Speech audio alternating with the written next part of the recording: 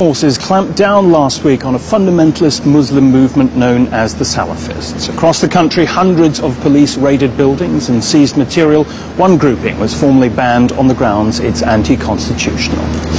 Now, Germany's roughly 4,000 Salafists are a tiny minority within the 4 million Muslims who live here, but the authorities believe they are fostering militancy among marginalized young Muslims. The decision to move against them comes after violent clashes last month during which Salafists attacked and injured 29 police officers, 2 of them seriously. Bonn at the beginning of May. Radical Salafists in uproar. They've been provoked by Germany's far-right pro-NRW party, which is displaying caricatures of Muhammad. Violence unleashed. One of the Salafists brutally stabs a policeman. Is this an isolated incident or part of their radical ideology? A little earlier at the demonstration, we came across a man with a camera. His name is Reda Seyam, and he knows the Salafist scene better than almost anyone else. Reda Seyam is a German citizen with Egyptian roots and a colorful past. He is purported to have had close connections with Islamic terrorists.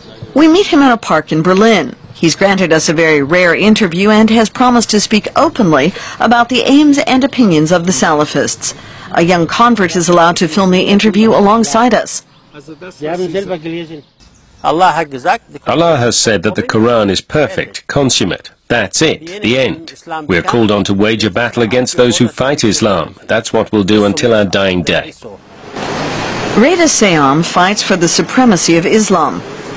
As a cameraman, he promotes propaganda for his religion, but that's not all. Claudia Danschke is an expert on Islam at the well-known Center of Democratic Culture in Berlin, which provides information about extremism. According to her, young Salafists consider Reda Seyam a role model. He's managed to establish his own community in Berlin, where he works with young people and molds them to his own purposes. And of course he appears all around the country whenever there's a need for propaganda in support of radical Salafism.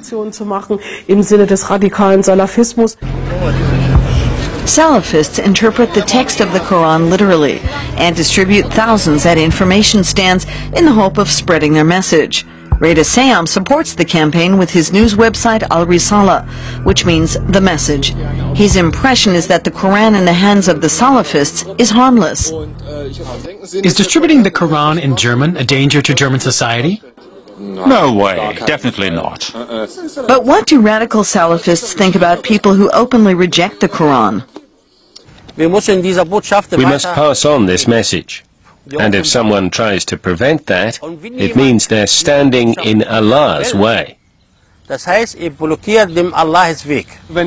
someone says, I advise you not to take the Quran, is that person, in your eyes, fighting against Islam? Yes, of course, because he's stopping the message being spread. Everyone is expected to think about Islam and what it can offer them. Either they subscribe to the message or they don't, and if they don't, they're officially an enemy. So opponents to Islam must be fought, as happened in Bonn. From the perpetrator's point of view, police officers are servants to the state, which allows the prophet to be offended. Radical Salafists use videos to justify violence against those who don't believe. We charge forward with honor without fearing the non-believers. They should watch their language. They should hold their tongue before attacking God's soldiers. Allah will either guide their tongue or destroy it. Until their heads roll. Whoever insults the prophet must pay for it with their life. This decree, which sounds like something from the Middle Ages, is circulating online. German holy warriors abroad, like Yasin Chauka, also lean towards this belief. In an internet message, he targets media outlets that show caricatures of Muhammad. His demands of his brothers: lie in wait for your co-workers, kill them, and teach them a lesson they'll never forget. What does Reda Seyam say to the decree? Islam decrees to kill anyone who insults the Prophet. We can't do anything about it if Allah and His Messenger have prescribed it. But who should do it, I can't tell you. That's up to each individual. A death warrant in defense of Islam. In the eyes of radical Salafists, whoever enforces it acts in the name of Allah. We show the interview to the Bavarian Interior Minister Joachim Herrmann.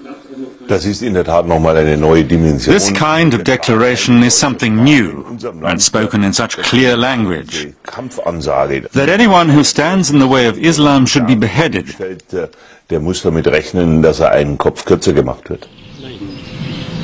And that obviously includes journalists. It depends how you cut and edit this video. We can see and hear whether it's anti-Islam. That's how we can tell who's fighting it and who isn't.